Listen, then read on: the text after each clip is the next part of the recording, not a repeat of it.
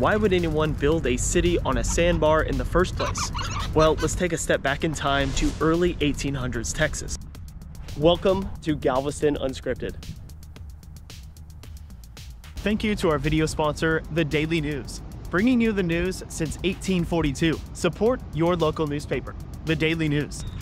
After the Texas Revolution in 1836, Texas became an independent republic. Almost immediately after the fighting with Mexico stopped, the government of Texas began a new fight, a fight for economic survival. The Texas government began inviting settlers, immigrants, and investors into Texas in order to bolster and stabilize the Texas population and economy. Land investors and the government of Texas had their eye on a little sandbar off the coast of Texas that had been a pirate haven and even a temporary capital during the Revolution. The newly formed Texas government would need an efficient connection to the rest of the world, a port. After Texas gained independence from Mexico, confidence in the Texas economy was in shambles. Galveston's rise to economic prominence can be attributed to a strategic confluence of geography, commerce, and visionary entrepreneurs. The establishment of a commercial wharf in Galveston was imperative for the Texas economy. One little sandbar off the coast of Texas had already proven its worth as a natural harbor. The city of Galveston was officially founded in 1839, and almost immediately, investment began to pour in to this little island.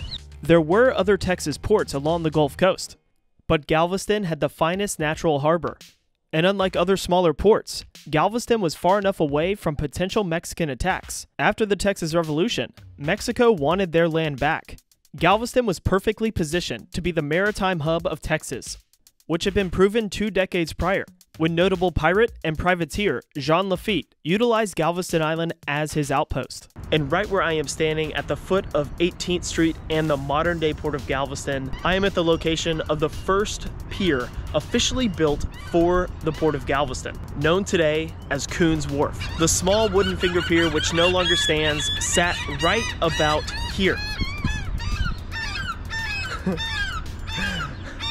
These seagulls are pretty loud. It was built as a finger pier, reaching out to the deeper waters of the harbor. Reaching the deeper water in the middle of the harbor means it could handle larger and larger ships, which was extremely important. The larger the ship, the more cargo you could move. In 1838, Texas Ranger Ephraim McLean won the rights to build a wharf at the foot of 18th Street, which was purchased shortly after by entrepreneur J.C. Kuhn, officially naming the pier Kuhn's Wharf. The pivotal development that catalyzed the economic boom in Galveston and contributed significantly to Texas' burgeoning trade landscape.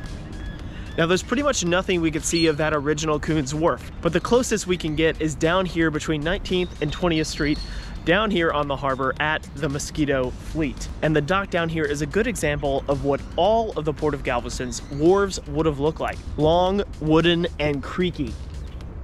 Kuhn's Wharf was completed in 1840, which was extremely important for getting goods in and out of Texas. And with a direct connection to the Gulf of Mexico, Texas could ship any goods to anywhere in the world, including other parts of the United States. Galveston, as a barrier island, had limited agricultural or industrial resources, and naturally steered its focus towards commerce. And Avenue B, now known as the Strand, became a vital area for Texas trade. Shortly after Kuhn's Wharf was established, other wharves were built along the waterfront.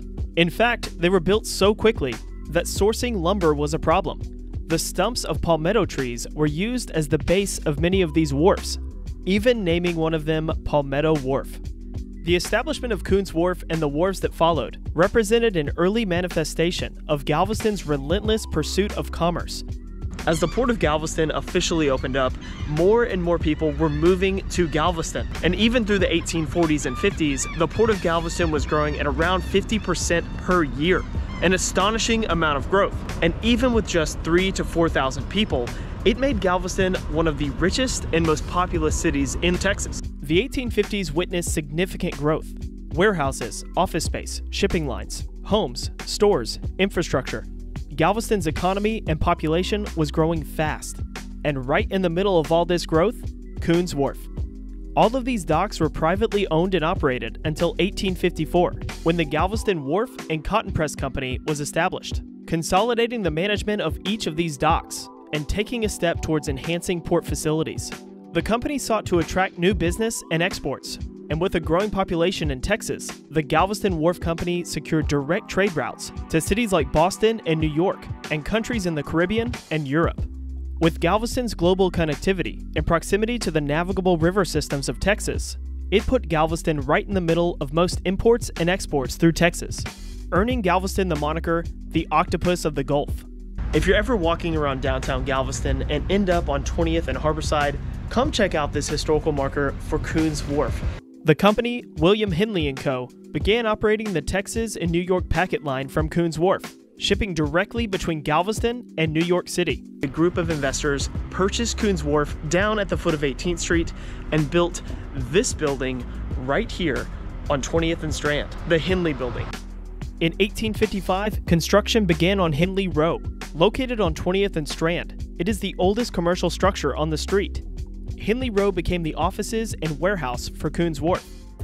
Texas was, of course, a country and state where slavery was legal up until the end of the Civil War. There were enslaved people in Galveston, and the port was used in the slave trade, which leads us to the Civil War. During the Civil War, this little sandbar was fought over and blockaded by the Union Navy throughout the entire Civil War. And as many of you may know, it's even where slavery ended in Texas on June 19, 1865. Kuhn's Wharf played a role during the Civil War in one of the most famous Texas battles, the Battle of Galveston. The battle took place between Kuhn's Wharf and one of the oldest commercial structures in Galveston. This building right here will become one of the most famous battlegrounds in Texas. Now, in the 1850s and into the 1860s, shipping cotton out of Texas was very important for the economy of Texas and ended up being very important funding the Confederacy.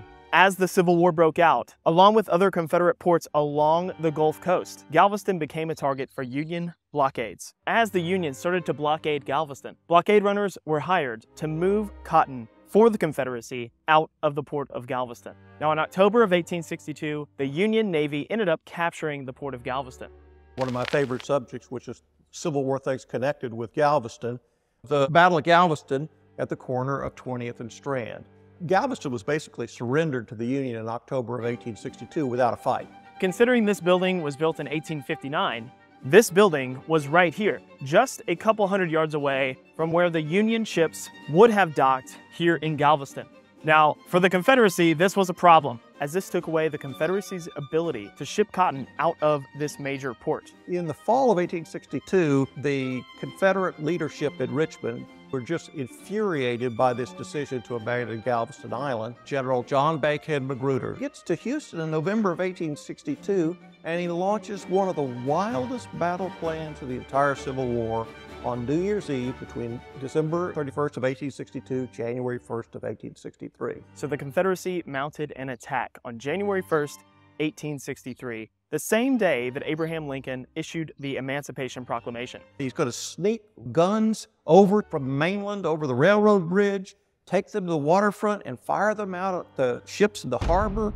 Then he's going to have a waiting charge against some of the Union troops that are on a wharf. And then he's going to have some improvised gunboats that he's made out of cotton steamboats coming from Houston. Then he loads up with big bales of cotton, and they will put these cotton bales all along the upper structures of these vessels to provide some armament, and in particular for the men that are behind that armament. And all this is going to happen in the middle of the night. The Confederacy snuck onto the island overnight, mounted cannons in the second floor in these windows up here to fire at the Union Navy. This incredibly bold plan, which involved basically firing a number of cannons from the waterfront over on the Strand area and even toward the water from there. Now, there were other buildings that had cannons mounted in them, but most of them have been long gone. But the Hendley Building can tie us back to the Battle of Galveston, making this the official start of the Battle of Galveston. Now, a lot of people don't realize that here on 20th and Strand, we are standing on a Civil War battleground. A little bit of Civil War battle damage here on the Hendley Building, right up here. So next time you are over here on 20th and Strand, come by the 7th column on the 20th Street side. Come check this out. This damage is more than likely from one of the vessels that was docked at Kuhn's Wharf.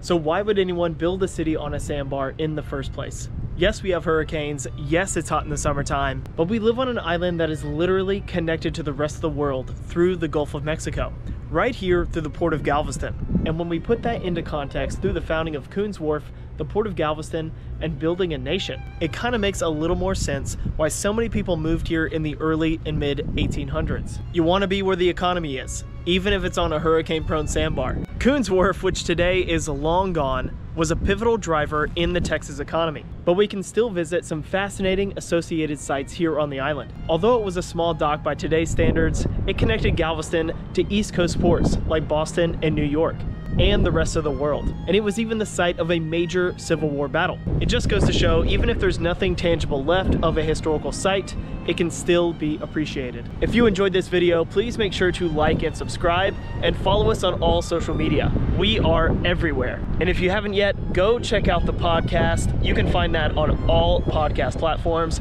We have hours and hours of historical content on that podcast feed. Thanks for watching, and we'll see you next time on Galveston Unscripted. I'm off to enjoy the sunset.